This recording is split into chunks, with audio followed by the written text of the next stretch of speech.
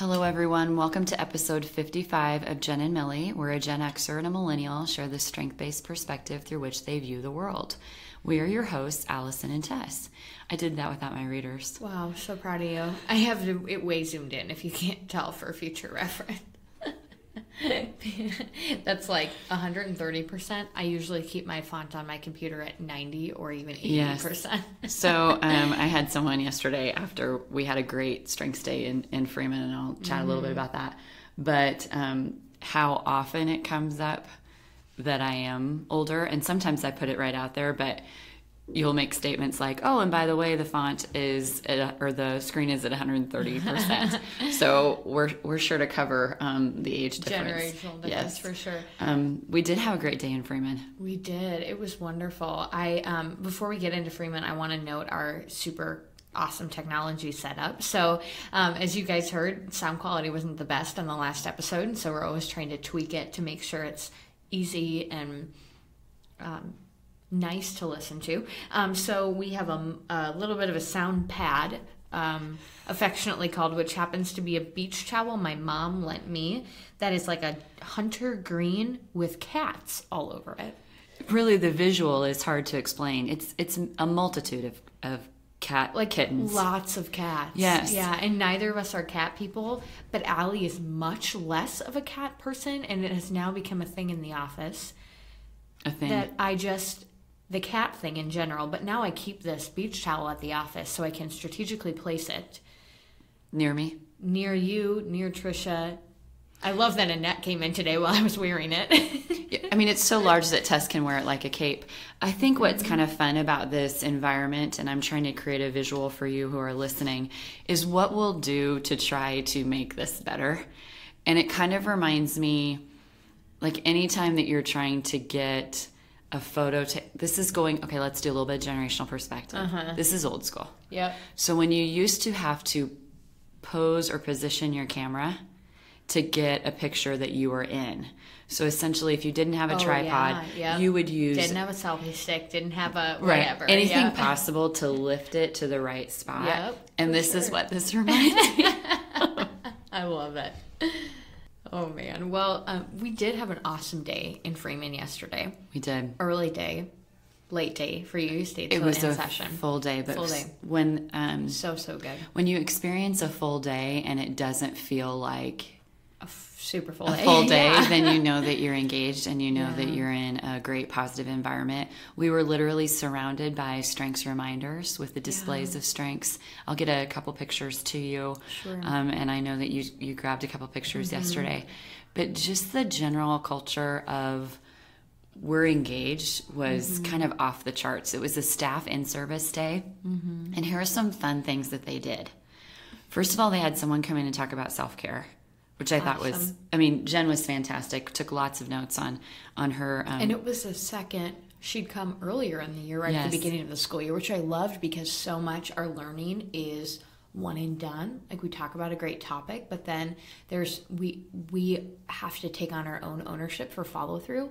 And I love that there is almost built-in accountability because it was like, remember that we talked about this in August and this, and not a lot of people remembered, which I don't know that I would have either.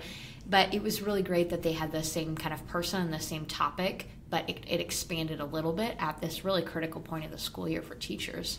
And it beautifully tied in our earlier presentation and then really what they were doing later throughout the day. So when staff in service is fun and staff in service is engaging, but it also provides some information, I think you have more likelihood for people to take information and retain it. So they played a game of knockout. It was great. It was just, and I know you participated in that. I did not participate. I watched it. Observed. I didn't want to take home their staff trophy, so I thought I better excuse myself from competition. And I want to say that I really needed a day like that because if you listen to the last Jen and Millie, it's time for us to maybe move on with some...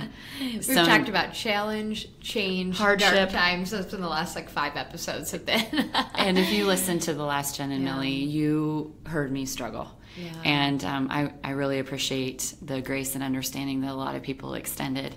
And even to send messages of, Allison, I hear you, and I care about you. Yeah. So I thought that it would be good for us to lighten it up a little bit today. And yesterday was a great precursor to that, because the day was full, but it felt full of light.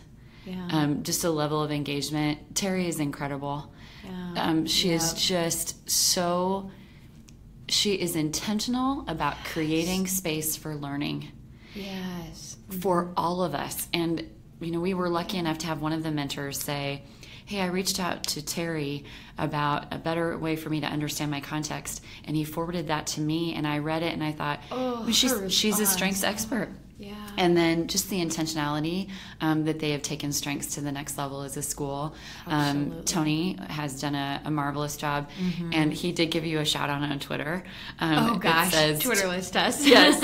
It says, thanks to Allison Horn, Sean, and Twitter list test for a great day. They have student ambassadors, high school students who are taking strengths, back to their school environment in a really creative way.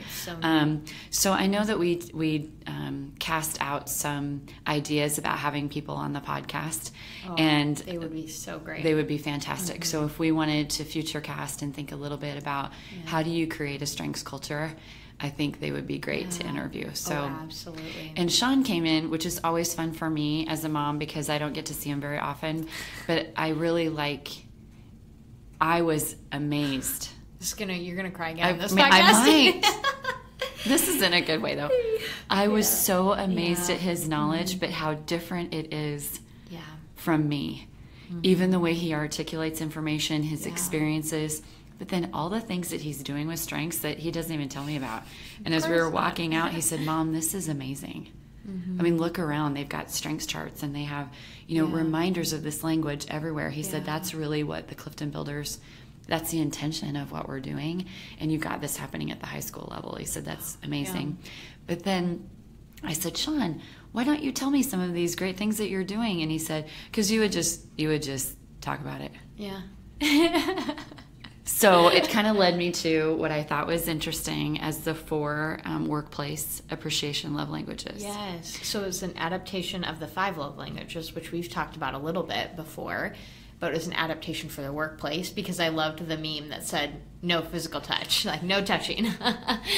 It reminded me of Strengths Day and our friend Jay, who said, here is my bubble. Yep.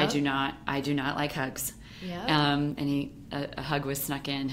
But I do think it's important to ask people, because we talk a lot about in relationship to strengths, and also, Q12 measurements and engagement in the workplace.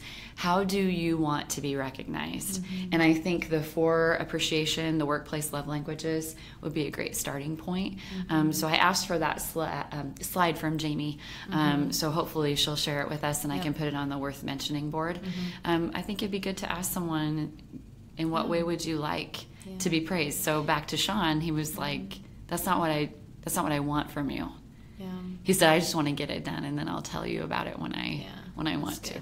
So I love that. So if you're not familiar with the 5 love languages, if you're listening, 5 love languages are ways to express, to show, and also to receive care. And so there was an adaptation of the 5 appreciation languages of the workplace. So it was everything except for physical touch. So that would be acts of service, or I think they said like random acts of kindness, or acts of serving one another, words of affirmation, quality time, and the 4th is gifts. Gift giving. So they talked about with each of those, like an act, quality time, obviously might be grabbing lunch together or spending your free period together.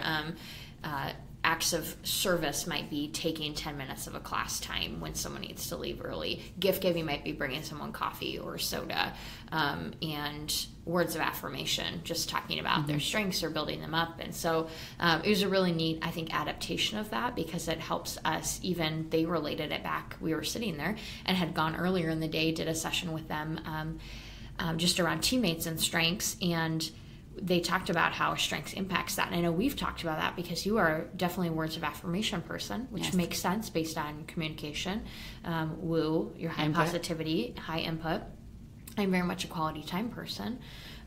which is a lot to do with higher relator, intellection, context, individualization, wanting to spend quality time with people, especially one-on-one or in small groups, and how much our strengths, right, our behavior is all-encompassing of who we are, because it impacts our values and our life experiences, and vice versa. Those things impact our strengths, and our love languages are just another element of that, another manifestation of it. So, I even think about my dad, who I gave my parents the love languages book last year for Christmas, and they both read it and took it and figured out what their love languages were. And my dad, his love language, which I could have told you beforehand, is acts of service. Well, his number one is activator. So he's all about just going and going and going and doing and doing and doing. So he will unload the dishwasher, and he will make sure he runs the errands, and he will grab the groceries, and he does, make sure dinner is prepared when my mom comes home. Like, he does things to show love. And it's so intuitive, based on when you just think about his strength set. And that ties really well with the quote we use often, the question we use often, the pondering from Jerlene: for every job, there's someone who loves to do it. And he loves that because it's how he gets to express love. But it's also funny, even growing up, like, my mom didn't necessarily see that or receive it. Like, it was once we put language to, that's how he's showing love, is by getting things done. But it's because her love language isn't the same, right? And I love that, because even a tool like strengths and like love languages helps us to open dialogue about that, to say, okay, my natural tendency, the best way that I receive love is through quality time, but someone else in my life might not have that as a top love language, so they might not intuitively think about that. They might think, oh, I'll give them a gift, right? To me, spending time with me is a much greater gift than a physical gift. Right? So I want to strength spot, off the chart strength spot your individualization, which we don't talk about a lot. Yeah. And you're really good at noticing my connectedness. And I don't know if you're like me, you have a light that comes on, and then once that light comes on, everything's illuminated like forever. Forever. So when you strength spot my connectedness, it has helped to shine light on my connectedness. We don't talk about your individualization very often, but when I was thinking about and listening back to the previous episode, when you were talking about the plans that you had for Alex, I was thinking about it, and then as I kind of saw a few things on social media, and then just to see you light up talking about it and what you had done on Monday morning, very early on Monday morning, to really honor her turning 30, the thoughtfulness that you had asked her, and I also am friends with Alex on social media, so I got to see this firsthand as well. When she said, I just want this thing, it was more than just one thing. You sought it out. Oh, absolutely. And she made it happen. She made some passing comment about gold balloons like 2 weeks ago. And so I was like, I have to get her gold balloons. Like, it is such an individualization thing. But it brings me so much joy. It does. To be able to just like show her love and worth, and like to really build not only friendships, but like that's a momentous thing in her life. And what role do we have as friends and as people in each other's life to be able to honor those moments? Okay, so going back to when I, was tearfully talking last episode, when you simply put my strengths card out in front and lined up all my papers, that's individualization, because you know what I need. Yeah. Even if I can't articulate it. And then when you're talking about gifting your parents, the love languages book, that's it. That is just a lot of individualization in me. One of the things that I kind of thought that would be good for us to note today is that this is a forever practice. Oh, yeah. So you and I talk about strength spotting all the time, but I tend to get stuck in the narrative of your context and your adaptability. Those are the two that come to mind. Which are 1 and 2, right? For me. But also, like, individualization's in my top 5. Yeah, I know. And so, and I don't feel like I spot it a whole lot either, because it's so ingrained in how I relate to people. And to me now, it's like a giant golden balloon light that has lit up that I thought, oh my goodness, I'm now seeing this. All the time, yeah. I saw it all day yesterday. Okay, so I think one of the coolest things actually that helped me like my individualization click was strength spotting Sean's individualization. And he and I share individualization context as a blend. We both have that in our top 5, which is a really, really cool blend, I think, because it's about the uniqueness of people and a love of history. So it merges and blends together to say, I want to understand people's unique histories, the perspectives that they bring as a unique individual because of what they've gone through in life. And I strength spotted his individualization in the way that he was talking about. He's running for an office. I hope he's okay. He won't listen to the podcast, so I hope he's okay that's talking about this. But he doesn't listen to any of them. He's running for an office position in his fraternity, and he's up against another person. And he's like, "Oh yeah, I know I'm going to win, but I have 3 possible concession speeches in case I don't win, and they're all based on who will be in the room." And it was like, well, that's obviously, I mean, so many of his other strengths, but the fact that his options were based on the audience is an individualization thing. It's customizing the message, customizing your approach to anything based on who is going to be there. Well, and I love how individualization blends with his competition, which I hadn't thought about too much until I was listening to him yesterday, thinking about there's so much about his competing that is within. Yeah. And when he's thinking about the opponent, he is thinking about them in a very special, unique way. Like he's seeing the person for the whole person. And I am his mom, so I love tenderhearted moments, but I love that his competition wasn't saying, and I will defeat them. Yeah. I think he recognizes the gifts and talents that other people bring, which is why I think strengths has come to mean so much more to him now. That individualization, it's what strengths is all about, the uniqueness of every person. Yeah. Yep. And so I was thinking about today on my drive here is context individualization. That's funny that you brought up Sean and the both of you, because I was thinking about the both of you have this. Is that your ability to hear a tiny little thing about the 30th birthday balloons and you can retain it? Because your spatial recognition, so I still have this visual in my head, the way that you set up the space for me before you left Fremont. Yeah. He sent me like a picture of it, and I was like, yeah, I just want to make sure you knew where everything was. That you set it up in this spatial recognition of how I would find it. Yeah. Yep. And yesterday, I don't know if you remember doing this, you said, I put the tote on top of... Because I knew you'd forget about it, because it was sitting behind a bookshelf. So I wanted to make sure it was visually present for you, so you would remember to take the tote with you when you left. Because you know... how I see things. So I think that example of spatial recognition, like that, and maybe a little bit of Fremont, is context individualization blend. The example of the balloon, I think is pure individualization. Okay. Because people with individualization, Michael Libra and Gallup talks about her 2 grandmas, one with individualization and one with consistency, which are least likely pairs. Yes.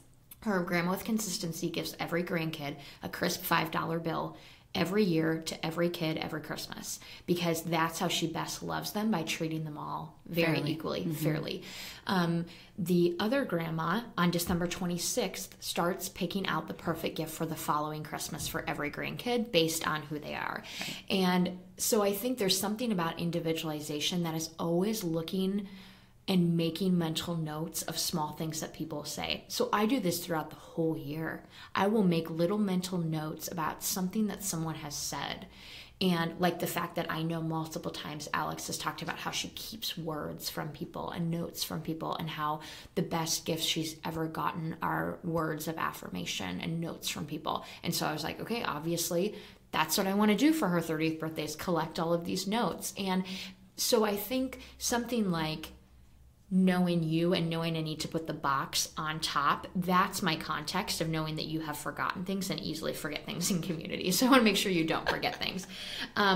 But something like making notes about a great gift or a great way to honor someone, I think can be and often is pure individualization, because we talk a lot, Gallup talks a lot about how people with high individualization are really good gift givers. Yes. Because you pick up on the unique things of people. But I also think it's the ability to pick up and make mental notes of things that people have commented on. And so my mom does not have high individualization, but she has high relator. And I think her relator functions in this way to us that are closest to her. So she has a hard time picking out gifts for other people, and she might be fine with picking out whatever. But she, at one point, we were FaceTiming. We FaceTime every Sunday, and this was last year's kind of Christmas setup. FaceTime every Sunday, and at some point I was meal prepping and cutting, and I tend to cut myself a lot with knives when I chop, because oftentimes I'm multitasking, like I'm listening to an audiobook, or I'm FaceTiming or Marco Poloing someone, and so I'm doing multiple things, so I just like nick myself. Well, that was, I think it happened when I was FaceTiming my parents, and so I had to run my finger under the water and run myself to urgent care at ER. No, I have not had to do that yet. But so Christmas, I opened my gift from my parents, and it's like a knife, like just one knife, and that's what I got from them. And it's so bizarre because they like to spend quite a bit on us as kids, and so my siblings are opening these like crazy gifts, and I figure out this is like a $200 knife. I'm like, what is this? I know they don't listen. It's this really fancy knife. And my mom said, well, I know you've cut yourself quite a few times, and I think it's because you don't have very good knives. And I was just like, oh my goodness. And it's been the best knife and the knife. And I have nicked myself once, and it'll the take sharpest your finger thing. right off. Yeah. I like almost cried when I got it because I was really nervous I was going to cut all my fingers off, but I literally haven't, because she knows, and that's her relator, right? Because she is in relationship with me. She's intentional about our conversations. But if she had high individualization, that would bleed to everyone, right? It would think about the unique needs and the uniqueness of each person that she encounters versus the relationship that she has. And I will say this, there's nothing better than a really good knife. There are a lot of things in life that the high quality is just life-changing. And I didn't know, right? I had no idea. But all my scars have healed in this last year of not ever cutting myself when I cook.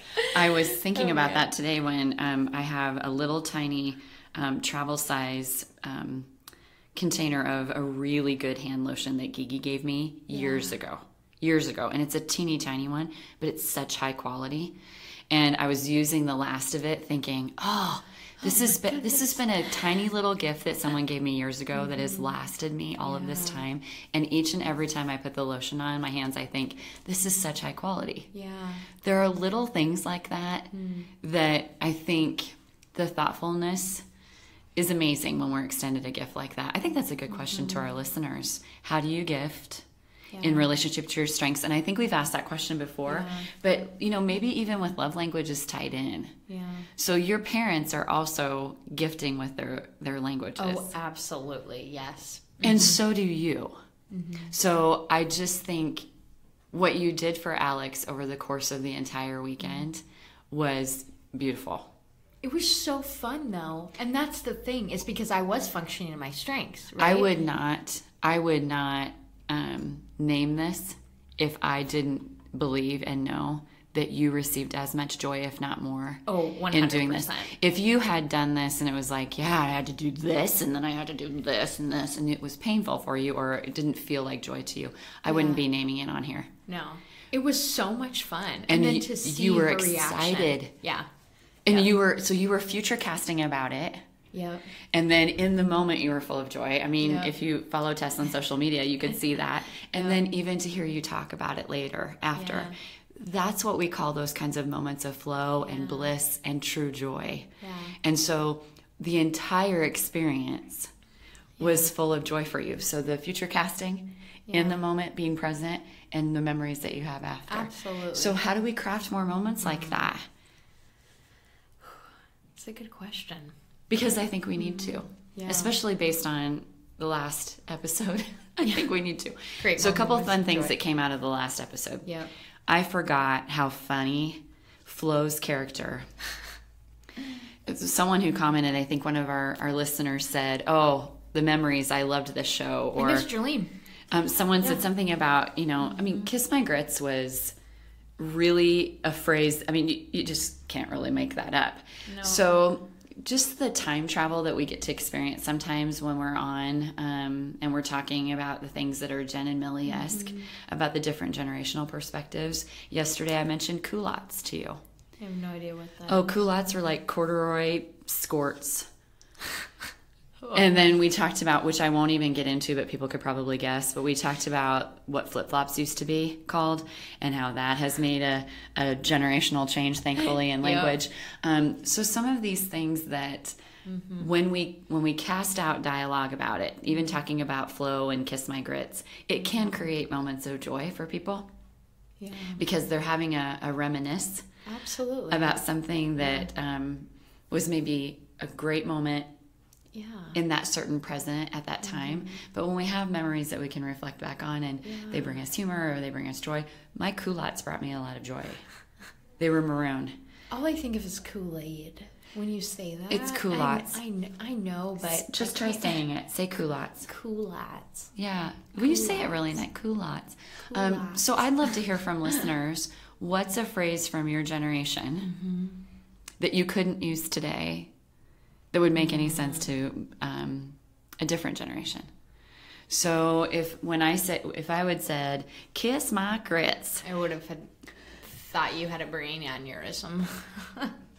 Okay. So what's a phrase that you could use? Well, you use Bitmoji. You guys made, but so I didn't have a Bitmoji either. Like, but you knew what it meant. This. I knew what it meant, but I didn't even have know one. What it meant. I'm trying to think of like things that were super popular when I was in junior high school, like Jersey Shore and oh goodness, like Flava Flav and things like that. Your MySpace song.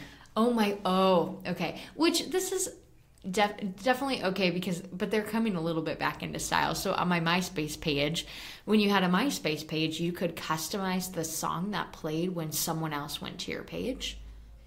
Like, it was like, did you ever have MySpace? No. Okay. Well, I never even saw a MySpace. Okay. Page. So MySpace, it was kind of like a merge between blog and Facebook. So it was a little bit of personal stuff, but it was like a blog. You didn't really you interacted a little bit with people, but it was more messaging. And, but it was a little bit like a blog.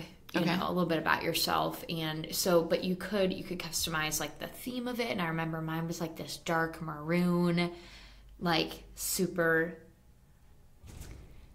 I don't want to say it. It was a little like emo-esque. I was just going to say, was Tess an emo girl? I wasn't really, no, but very like deep. Like I really wanted it to, dark. Display all the emotions of my angsty junior high life. And, but when you went to my page, one of the things you could do on MySpace is customize the song that played, because nobody like muted what was happening on computers, right? So when you went to a MySpace page, a song would start playing. So kind of like when you open a greeting card and it has a recording of a song. Yes, but in a text space, right? So you landed on the web browser page, like you clicked on my MySpace profile and you got to my MySpace homepage, and XOXO by Fall Out Boy started playing. I don't know that I know that song, but I know who Fall Out Boy is. Fall Out Boy. So I'm trying to remember the name of the album. Let's see if I can find it here. But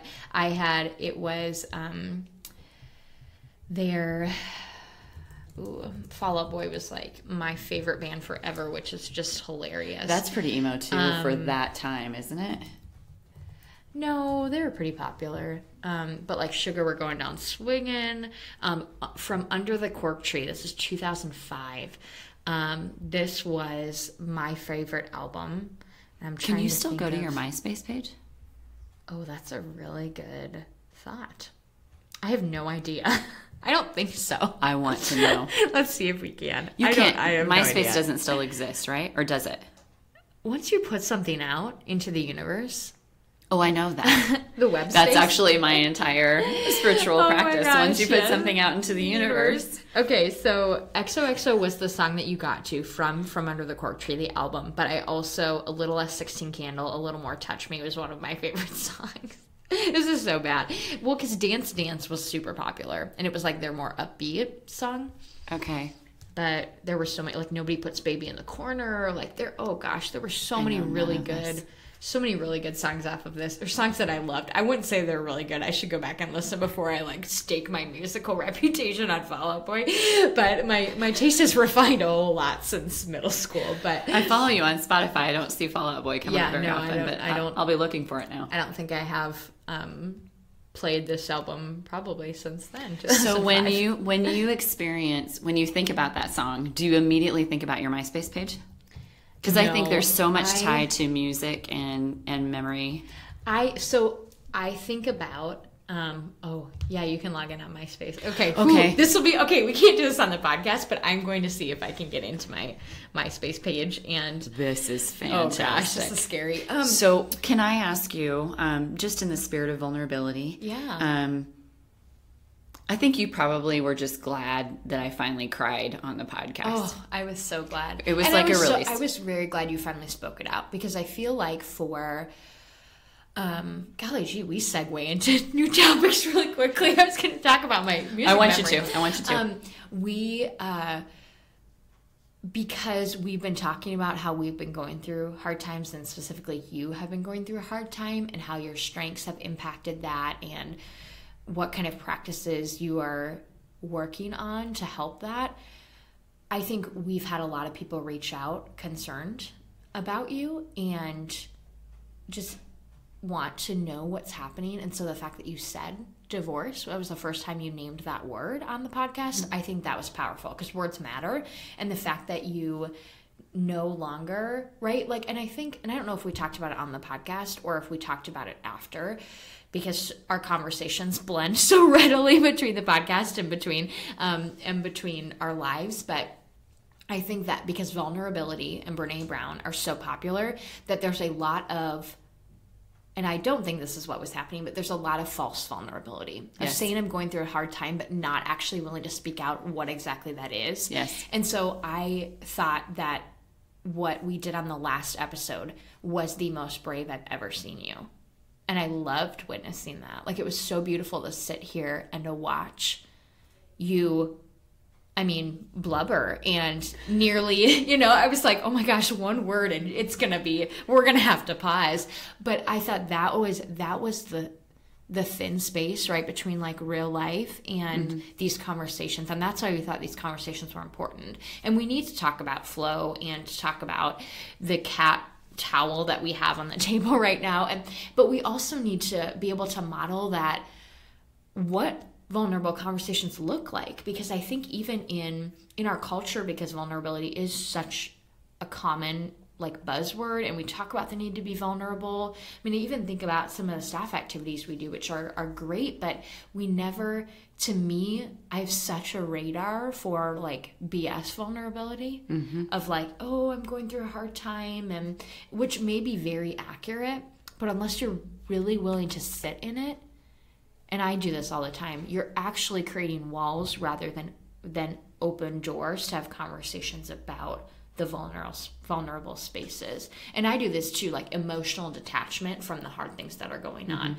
And that does not lend itself to success, right? It does not lend itself to healing when you have to, and sometimes we need to emotionally distance ourselves from the hard things that we're going through, but it doesn't lend itself to true growth and healing and development as a result of it. It's when we actually name what's going on and we connect our whole self, our actions, our feelings, our behavior, all back to what's happening, that I think we start to take steps in the growth mindset process, right? It's not a one day I will, or I haven't done this yet. It's like that's step one, is acknowledging, is naming what's happening, is acknowledging it and being willing and comfortable to sit in the vulnerability. And I think you modeled that so well. Well, part of that is because this is a safe space.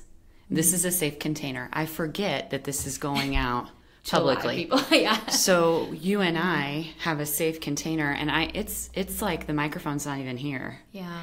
And so you gave me the grace, and the trust is built between the two of us that I could say it and name it, and I knew I was going to be encouraged to do so, and I knew I was supported in that statement. Yeah. So that piece of it has been very freeing for me, because even saying divorce feels like I'm saying failure. And that's very hard for me, as you know. But also just to be open to say, here's what's going on behind the scenes. Yeah. It was important for me to say. Yeah. So in that spirit, and the reason I brought that up is I think that you were pleased that I was like, yep, this is where things are at. Finally, I can just say it. Yep. I would encourage you, if you have access to your MySpace, I hope that our next Instagram picture is a picture of your... I'm going to really try and find it. I'm so curious. Emo Tess. And I would love to see and hear from you. What was the MySpace experience as a junior high? I'm trying to remember. Junior high to high school? Is that when you... I think junior high. It was early on in high school. I stopped and switched to Facebook. So I would like for us to talk a little bit about that, and for you to own that version of Tess. I think there are many versions of Tess. Yeah.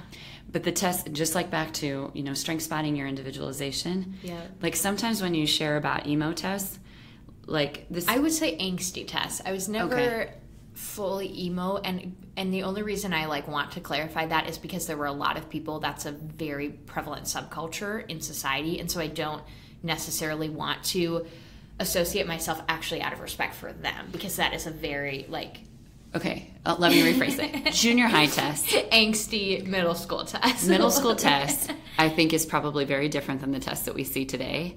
But the Tess that I know, and so back to I hear your context and your adaptability when I think of you. Yeah. When I think of you, I think of old soul. Yeah.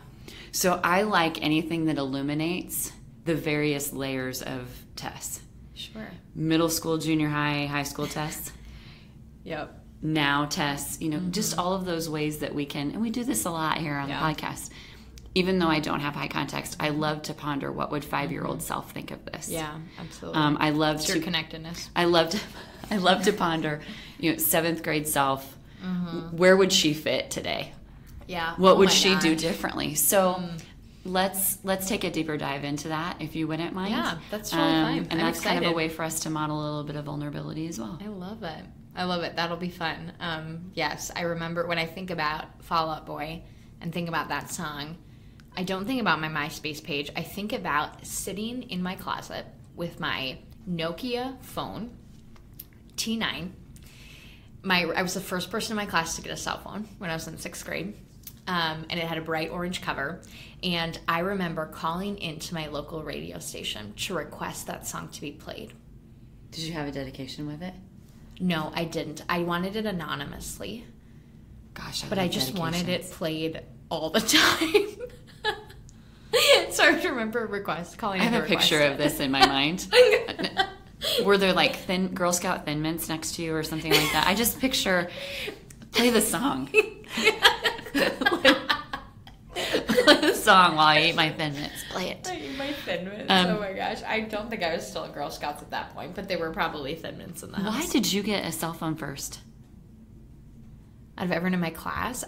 Because I think my parents got it for me because I had so many activities, and they I was involved in everything, every sport, and so the main reason that I got it was to text them when the bus got back into town for whatever game that I was at. They didn't think that you'd be calling the radio station. No, they didn't, which is why I was in my closet calling the radio station. Do you think they know now? I'm sure they do. I hope they listen and hear this. There's so many references to your mom and dad on this podcast this time. I love it. I've been feeling homesick lately, and I'm excited to be able to go home for Thanksgiving. I haven't seen them since May, which is a long time. I loved the snap that I saw of the joy because I see... The Instagram. I'm not on Snap. Instagram. Snapchat less Tess as well. Twitter list Tess and Snapchat list Tess.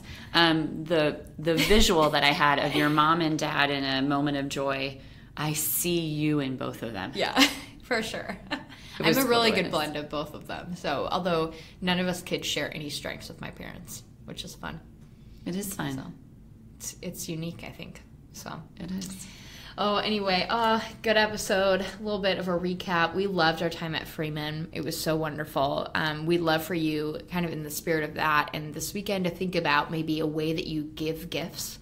And what is your dominant love language, and how do your strengths and your love language correlate to the way that you most naturally give gifts to other people? So share with us. I think what we've asked before is the favorite gift you've received. Yeah. So maybe the favorite gift you've given, and how your strengths and love languages play into that.